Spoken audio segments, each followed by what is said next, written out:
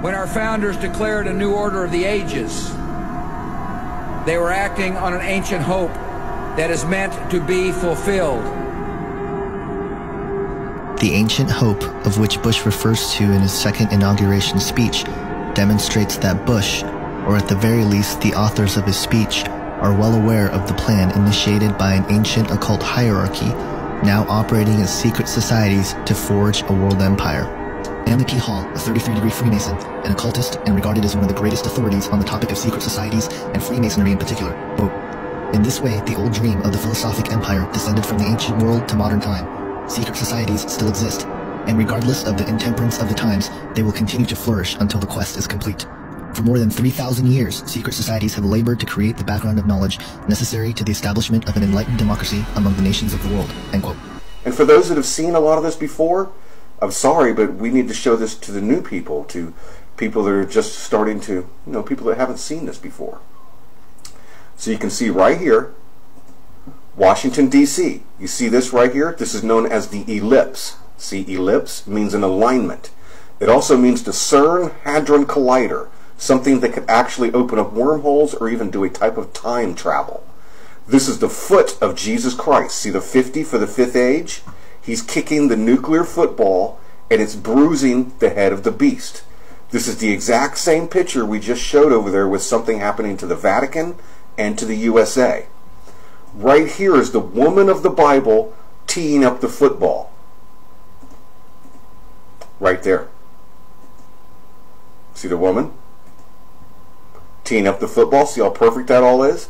It goes all the way up here to Abraham Lincoln Memorial, which is Abraham sitting on the throne of the world.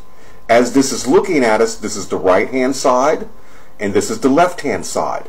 You're going to see this guy coming down as we go up.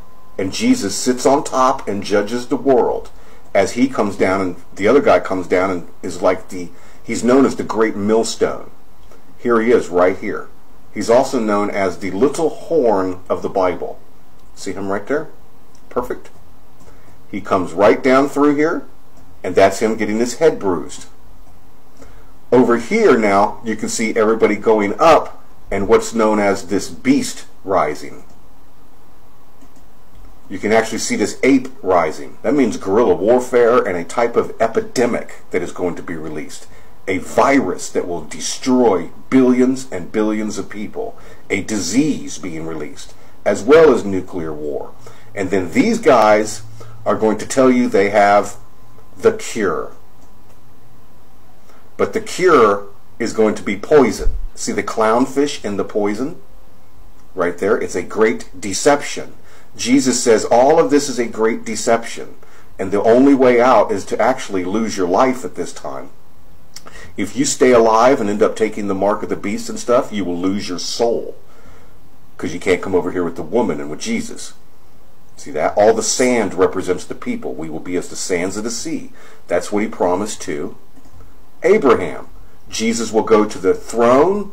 This guy comes down. Now, the date, the 15th. This is all marked out by dates. The football is teed up on the 15th. See the nuclear football and the great heart machine? See the nuclear football? See China ready to kick it? They're going to nuke and invade the USA.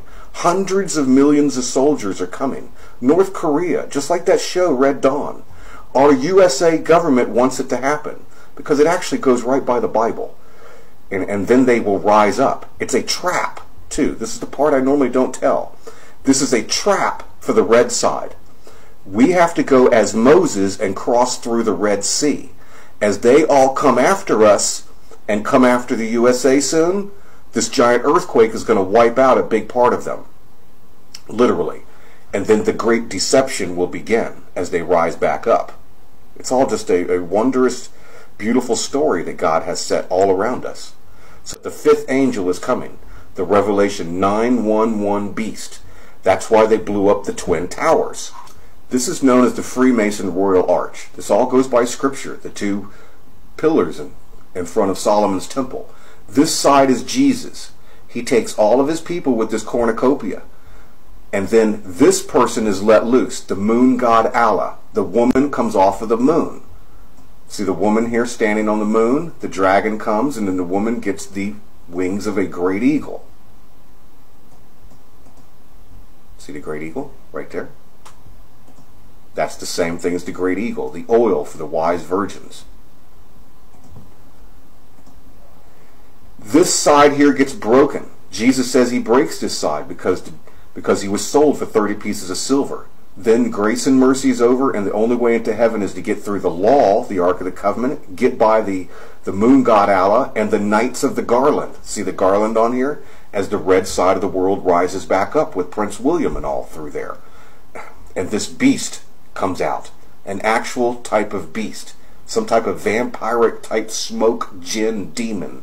See him right there? Ready to go. Jesus releases that and all of this and takes all of his people away. Now, it says right here, this is the side of beauty that he breaks. March 21st through September 23rd. The woman is known as wisdom. This woman is actually called wisdom, an angel of wisdom. Literally. I'm serious. And the church. You will come to Jesus Christ if you have wisdom. If you don't, and you get stuck in Islam or any of these other things, you didn't have any wisdom. You were not a wise virgin. But now the time of the crossing is right in the middle of July. So we are nearing that time. We have to keep watch. This is why the moon landing happened on July 20th. The eagle has landed on the moon, representing the moon. See the moon? All through there. The moon landing, and then the woman being rescued and brought away, and then this beast being released. So we can see that just keep faith. It's all perfect. Seriously? You're not at all concerned? About what now? Oh, I don't know. The apocalypse? We're fine. Bundled renters with my car insurance through Progressive for just $6 more a month. Word. There's looters running wild out there. Covered for theft. Okay, that's a tidal wave of fire. Covered for fire. All right, fine. I'm gonna get something to eat. The boy's kind of a drama queen. Just wait.